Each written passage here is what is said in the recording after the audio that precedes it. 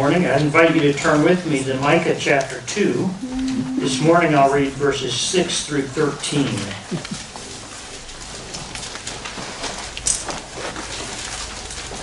Almighty God, we thank you that you have been faithful and you will always be faithful. Your faithfulness is indeed great. And Lord, we thank you that we have so many proofs and testimonies of it in your scriptures. Lord, we pray that as your Bible is read now in worship, Lord, that we would hear about your faithfulness. And Lord, being given ears that hear by you, that Lord, we would truly know. And Father, we pray that the preaching that follows it would be blessed by you in accordance with its faithfulness to your word. Father, we pray these things in Christ's name. Amen. Micah chapter 2, beginning with verse 6, the word of God. Do not preach, thus they preach. One should not preach of such things. Disgrace will not overtake us. Should this be said, O house of Jacob? Has the Lord grown impatient? Are these his deeds? Do not my words do good to him who walks uprightly? But lately my people have risen up as an enemy. You strip the rich robe from those who pass by trustingly, with no thought of war. The women of my people you drive out from their delightful houses. From their young children you take away my splendor forever. Arise and go, for this is no place to rest, because of uncleanness that destroys with a grievous destruction. If a man should go about and utter wind and lies, saying, I will preach to you of wine and strong drink, he would be the preacher for this people. I will surely assemble all of you, O Jacob. I will gather the remnant of Israel. I will set them together like sheep in a fold, like a flock in its pasture, a noisy multitude of men. He who opens the breach goes up before them. They break through and pass the gate going out by it. Their king passes on before them, the Lord at their head. This ends the reading of God's word.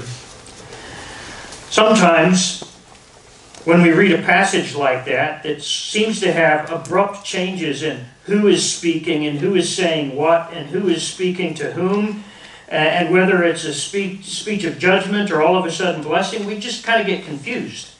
We feel like we're on a carousel and the scene is constantly changing and we don't know if it all ties together.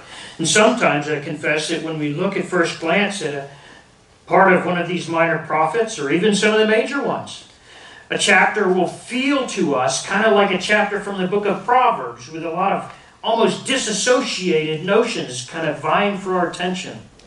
So here we have statements about bad preaching and bad preachers and the crimes of people, and we have a statement of judgment that people are going to be going out and not resting because of terrible destructive behavior, and suddenly, abruptly, there's this picture of, well, but God's going to lead some people out, and there's going to be a wonderful king who leads this victorious people out, breaking a siege and crashing through a gate, scattering the enemy and having life. And how does it all fit together? Well, when we look at Micah chapter 2, and remember chapters 1 and 2 of Micah are really the first third of the book of Micah, and it consists of a four-part speech in which there is sort of an indictment, there is a general charge against what God's people have been doing. They've forgotten God, right? They have built their whole culture and their life not on keeping God at the center of it, but of pursuing pleasure and power represented by Baal and Asherah poles. And they have, we saw last week, they have, in chapter 2, in verses 1 through 5, the specifics of their sin are truly terrible. They are absolutely committed to the exercise of power and the pursuit of their pleasure without any grounding in anything like a biblical morality that reflects the person and the character of God. And chapter 2, beginning with verse 6, is the last of the four parts in that first message that Micah delivers. And in this last part of that message, he offers two different paths. One is a path that leads to exile. It is kind of underscored and best described in verse 10. Arise and go, for this is no place to rest. And keep in mind, rest is of great significance in the Old Testament. It's the whole idea of a Sabbath. The land is given to Israel as a place to rest after their wilderness wanderings. This is no place for you to enjoy the covenant blessings of your God because of uncleanness that destroys with a grievous destruction. So on the one hand, one of the paths is a path that leads to exile. Judgment of a just God against a sinful nation. And the other path is one that really begins in verse 12. I will assemble you. And there is going to be in verse 13, one who opens a breach. Now, this whole passage has echoes of Zechariah 14. It envisions a people prior to the defeat of their city and being carried off into captivity. Imagine a picture of a besieged city. And the walls at some point that you thought were your protection really become your prison as you're running out of food, wondering what to do. And the picture here is one of a king, a good king, who takes it upon himself to lead the charge, to break through a gate, destroy the enemy who is now guarding the gates of your prison carefully so that you all starve to death and they can eradicate you, and passes through on their head, breaking through the gate and going out by opening up a way of freedom and escape from the trap of the world that we have been living in. So there's two paths. One is a path that's going to lead to exile. The other is a path of escape that is being led by a king. And I want to help us understand this last part of Micah's first oracle as really a contrast between those two paths. And the first path can be described as being premised on bad theology, encouraged by bad preaching, and deserved by bad behavior. So it's a bad path, in case you didn't notice. I'm using a highly technical word there, bad. Bad theology. Underneath of the statement, don't preach this way, lies a conviction. Look at verse 6. Do not preach, they preach. One should not preach of such things. Disgrace will not overtake us. And here's the rationale for it. Should this be said, O house of Jacob, that the Lord has grown impatient? Are these his deeds? Do not my words do good to him who walks uprightly? Now, there's been a lot of ink spilled on where and when the protests of the secular pagan people living in Jerusalem at that time, where their thinking begins and ends, but it really doesn't really make a difference in outcome. And let me explain that to you. Notice, should it be said, has the Lord grown impatient? Should it be said when we're preaching, God is angry at his people? That's a question. And whether that is a question that is specifically coming from opposition to Micah's ministry or from Micah himself, the question stands before you as one requiring answers. I'd remind you that the book of Hebrews is a book in which the Holy Spirit-inspired author of that book says, it is a dreadful thing to fall into the hands of the living God. He says that to the church. Jesus rebuked his people. The Holy Spirit, speaking through Paul, rebuked his people. Come to your senses, stop sinning, and do as you know is right. For there are some who don't know the Lord. We have all kinds of pictures of this happening, but we also have all kinds of pictures in the Old Testament. Azariah from the book of Amos comes to mind in chapter 7, where that false prophet of the northern kingdom says the exact same thing to Amos. Stop preaching bad things. God isn't a God who gets angry at his people. Don't say, God is a God who does good things for his people that they will prosper. Don't be preaching about judgment and wrath to come. The theology that lies at the heart of this is that God's love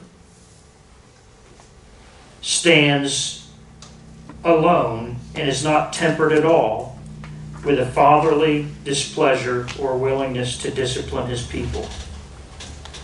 The bad theology rests in the fact that we think God is kind of like a cosmic teddy bear or a good uncle who will never find fault with anything his nephew or niece ever does. The Holy Spirit can be grieved. It's interesting to me that the Bible commends to us as Christians in the New Testament to find out what pleases the Lord, meaning that we can do things that displease the Lord. And this is a part of theology that we often, in our almost exclusive emphasis on grace and love, neglect to such a point that we only want sermons that reflect the strawberries and cream of what the Bible says. Now this came up famously in some circles 15 years ago. 15 years ago there was I can't remember now if it was a podcast or there's a radio show, the White Horse Inn. I don't know if some of you know it. It's hosted by Michael Horton from down in Westminster and Escondido, and it's really a solid source for getting material to think about in your Christian life. But they were interviewing Robert Schuller of Robert Schuller fame. And they were talking about justification. And remember that the Bible teaches us that when we're justified, the wrath of a holy God against sin is appeased. Okay, that's an idea that doesn't come through in a whole lot of preaching across the land. That God is wrathful against sin, and his wrath against our sin needs to be appeased. That it was a judgment that Jesus suffered on the cross. And Robert Schuller said, I would never preach about such things. I would never preach about the sinfulness of sin or the wrath of God, because I want to attract people.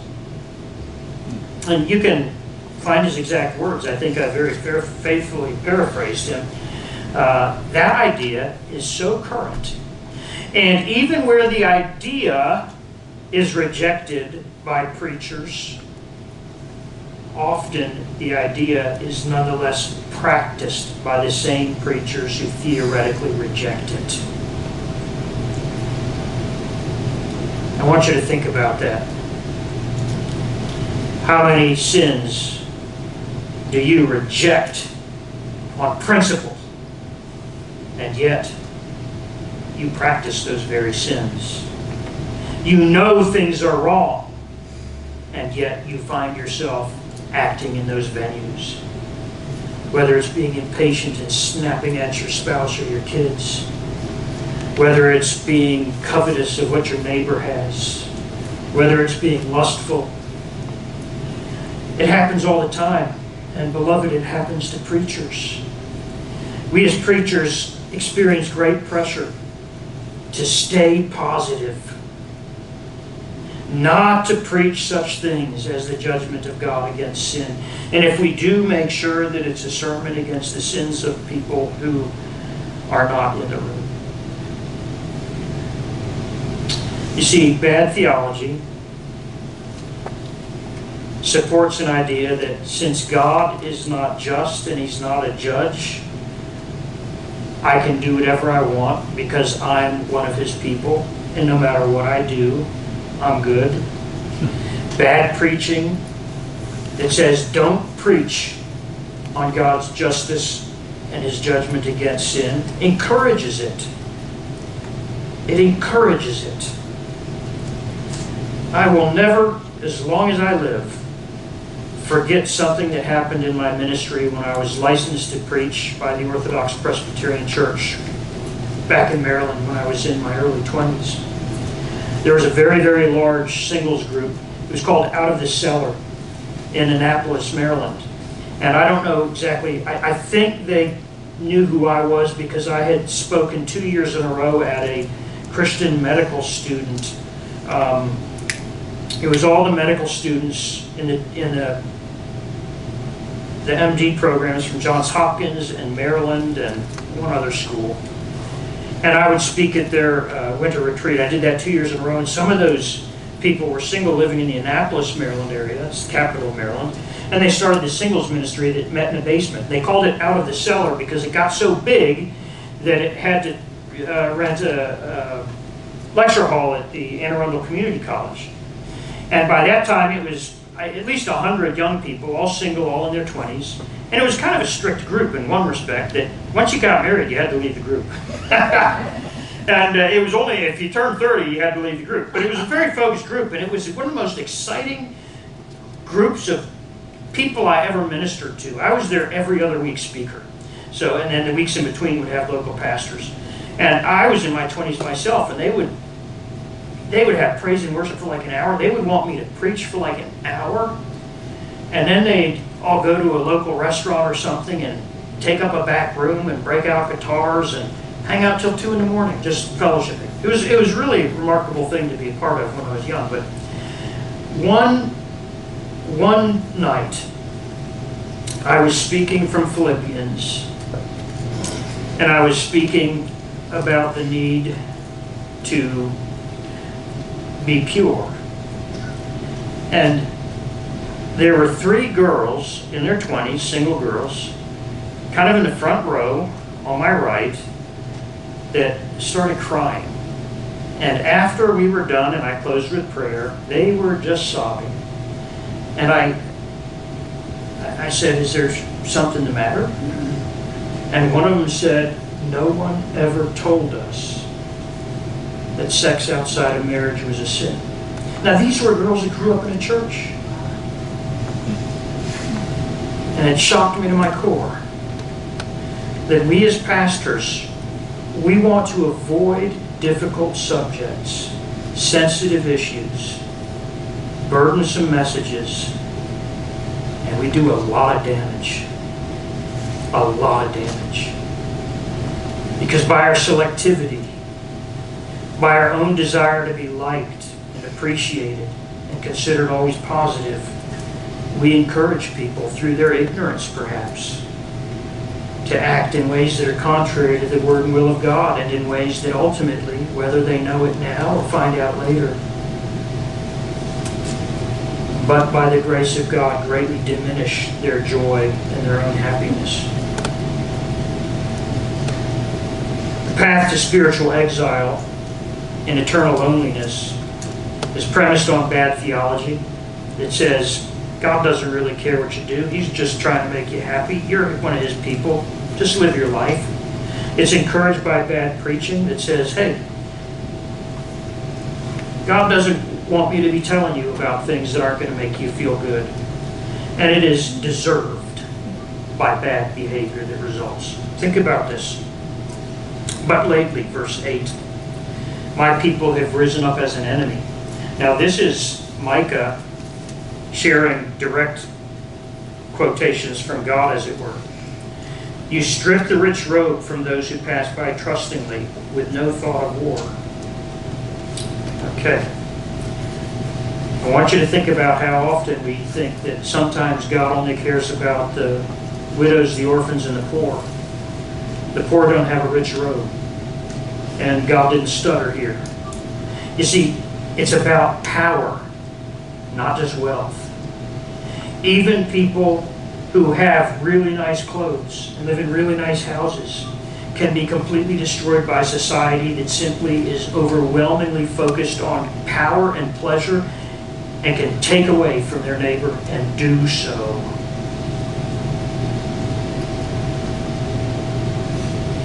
We just exercise our power however we want.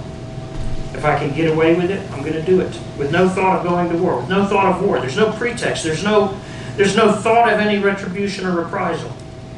I can simply do it and get away with it. It's the life that is lived by the mantra, no cop, no stop.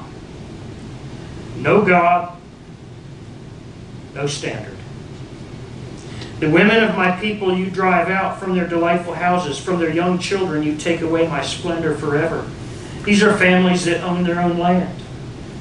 And it sounds like from the description and what we know about other texts dealing with the ancient Near East, that this is a description of how widows were so mistreated. And widows and the children who by ancient laws, often if you were without a father, you were considered an orphan. And you had very little recourse in public court. At the town gate, you were alone. And so you got your property taken from you. And now all of a sudden, from the young children, the splendor or the inheritance, it could be translated, of God, who gave that family land, is taken forever. People have no regard for others who are going through times of difficulty in their life. Bereavement, a lack of power. Arise and go. This is not a place for you, God says. This is no place for rest. Because of uncleanness that destroys with a grievous destruction. And what could be more grievous than not caring at all about your neighbors in your covenant community who are disadvantaged and only seeing opportunities for your own benefit from their suffering? What could be more grievous and destructive than thinking that whatever you can get away with is therefore right? Last week we saw from the first part of this about how the shamelessness of people who build their life on any premise other than the living God's character and will. They'll spend the nighttime devising evil and wake up in the morning and execute the plan. Utterly shameless, no regard for who sees, because God is not a judge at all. He's just a cosmic teddy bear. Whatever you do, He's going to be happy. And that's a problem. Happy, friendly, encouraging sermons are a delight to preach. When that is all that is ever preached, I wonder if they are not a roadmap straight to hell.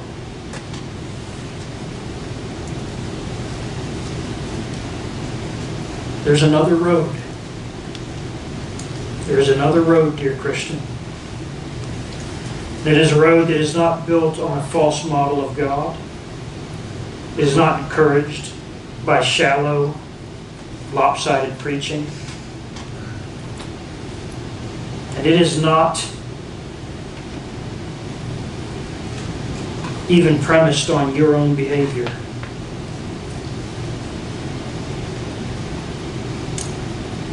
There's a terrible indictment in verse 11. Verse 11, it says, if a man should go about and utter wind and lies, saying, I will preach to you of wine and strong drink, he would be the preacher for this people. And that's a statement that has actually been echoed in maybe every generation of Christianity.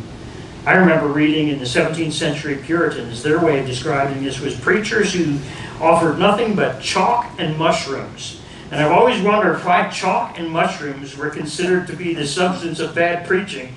But just whatever tickles the ears of the people that want to hear. That the preacher should be intimately and intensely concerned with, what do people want me to say? Well, in this day and age, the people who preach of wine and strong drink, who say, pursue your pleasure to whatever capacity you have the power to do so. Well, that's the preacher for this people. And that's the preacher for the West today, I'm afraid. But the preacher who is not of that ilk is the preacher who declares a message that's summarized by verses 12 and 13. This is that second way. Speaking for God, I, God, will surely assemble all of you, O Jacob. I will gather the remnant of Israel. I will set them together like sheep in a fold, like a flock in its pasture, a noisy multitude of men. So God here is saying that I am a God who redeems a people. And it's a lot of people.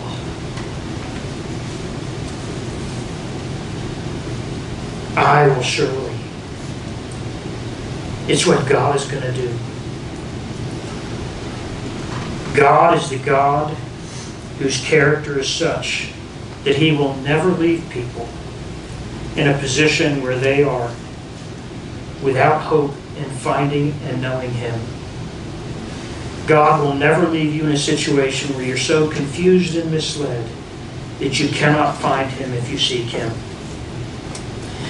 And God also has ordained that you be encouraged by preaching that declares what God will do. Micah is not one of those preachers who preaches about strong drink. He preaches about a strong God.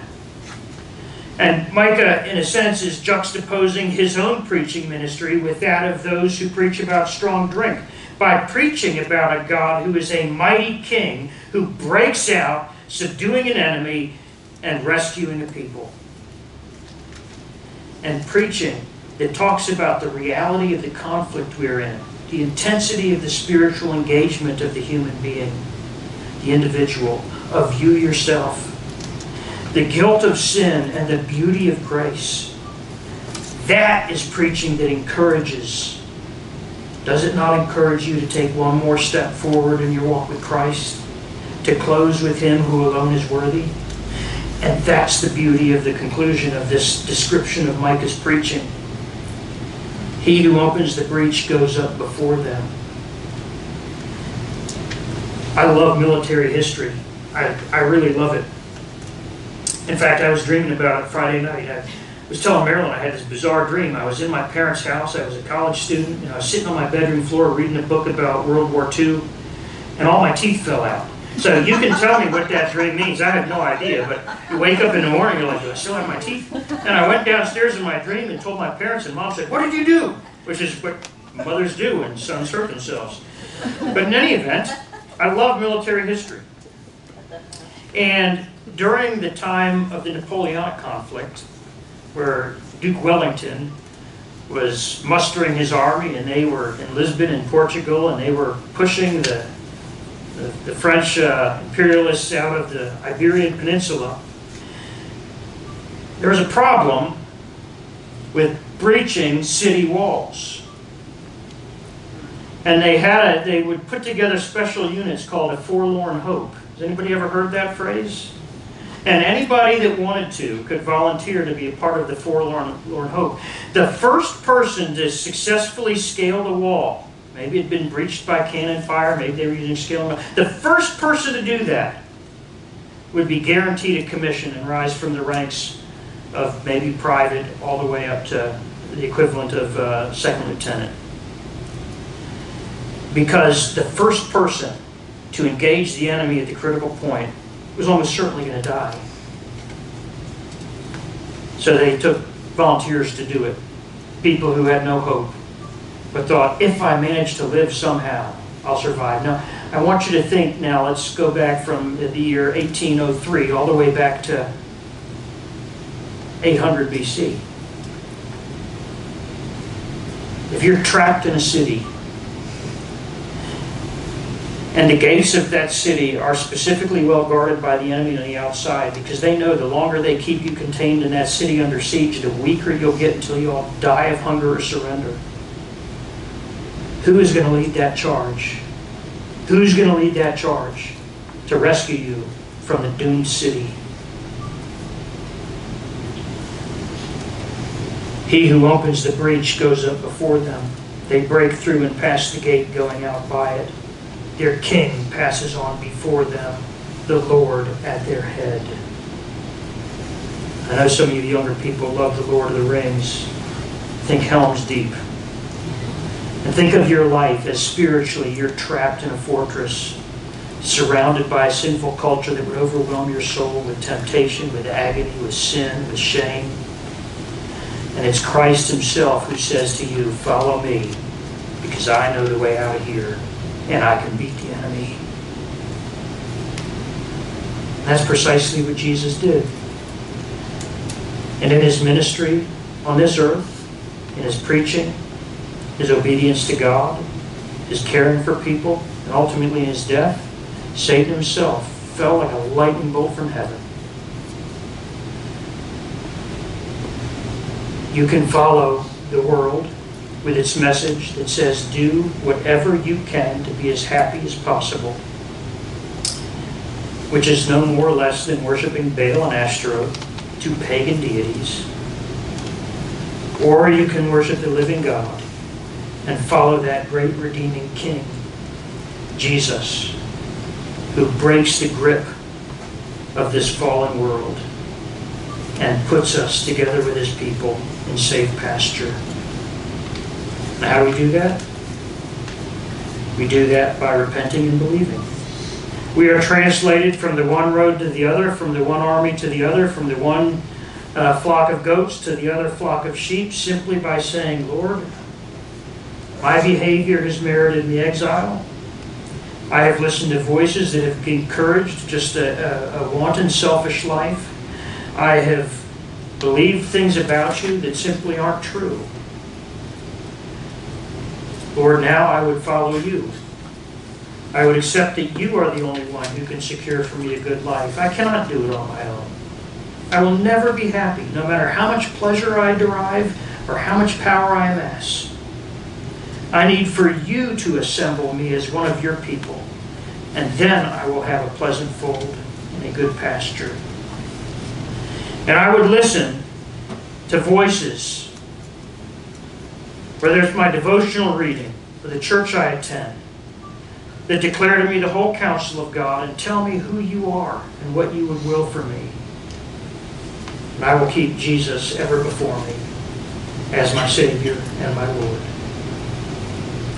Almighty God, we thank you for your word. We thank you that it is a two-edged sword.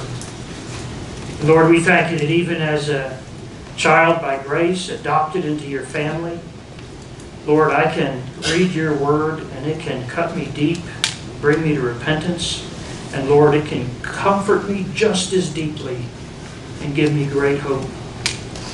Father, forgive me for the times that I have listened to the shallow, populist views of a happy, health, wealth, prosperity gospel. Forgive me for the times that I have feared the faces of men and wanted to conform my preaching to their desires or expectations. Father, help all of us to be so familiar with your word that we recognize intuitively, objectively, the voice of faithful servants who echo the faithful preacher who is Jesus Christ. And Lord, help us, each one of us, as we are all called to be our brother's keeper, to imitate him in the preaching, in the speaking, in the ministry that each one of us has to the people that we share this world with. Bless us and lead us in paths of righteousness for your name's sake. We praise you for breaking through and opening a way for us. Only help us follow you. Amen.